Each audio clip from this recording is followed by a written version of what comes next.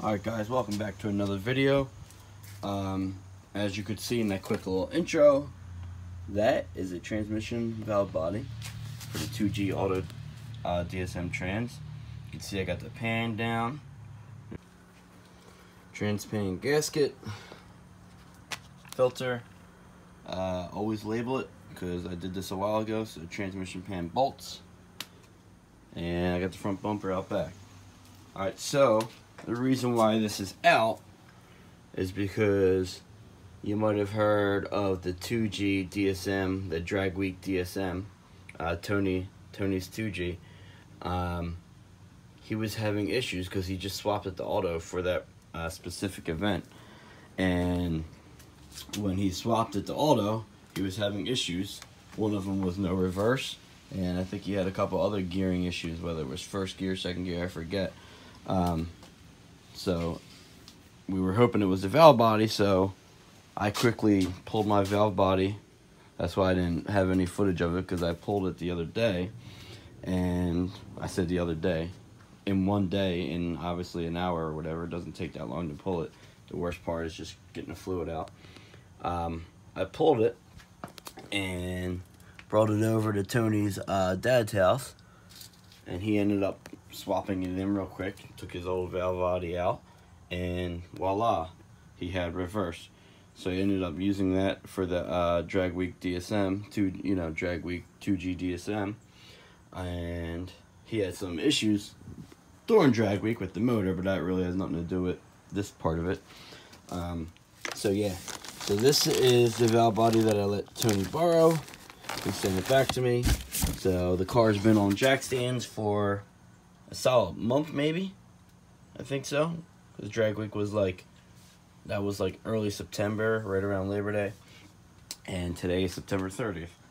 So we're gonna try and get this bad boy off the jack stands today by installing all this back on. I don't know how much I'll film because it's kind of a dirty job and I'm under the car the whole time.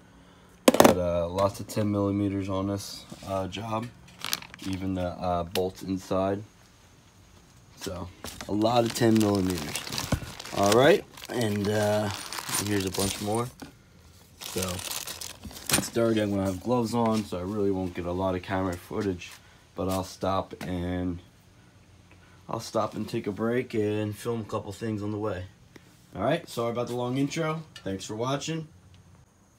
Told you it's a messy job. All right, so I put the valve body back on with only 2 bolts right now. I had to slide the sensor up and through for the transmission solenoids. Where's a good view?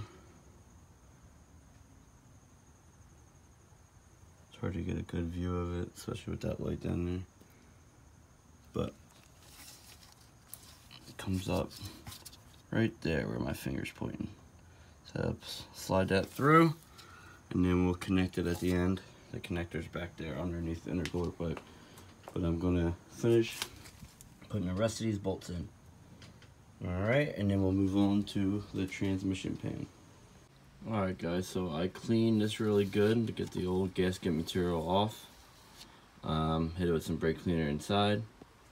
And I put all the bolts in here.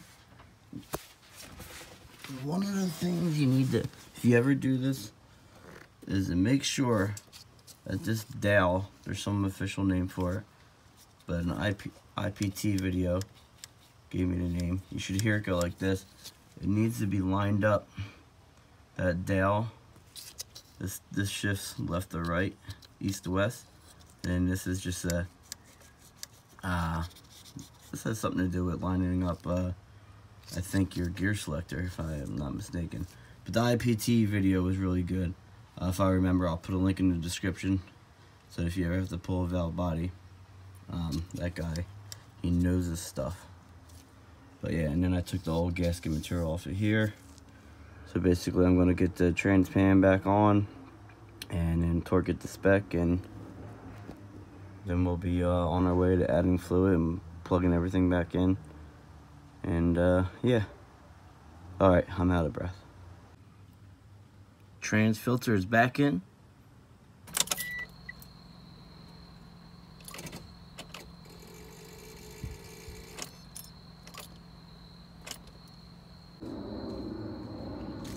finished up the car, the transpan. As you can see, it's at night. I just wanted to update you. But then the battery was dead because the car sat for a month. So hopefully get it jump started and move on from this project. And I gotta top the fluid off with the car running. But I put a 2 or 3 quarts in it with the car cold. Back on the road.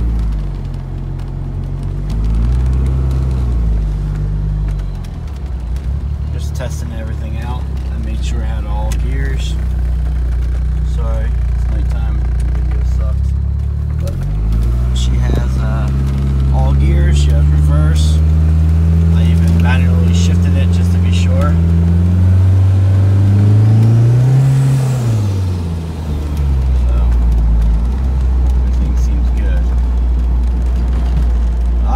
Thanks for watching.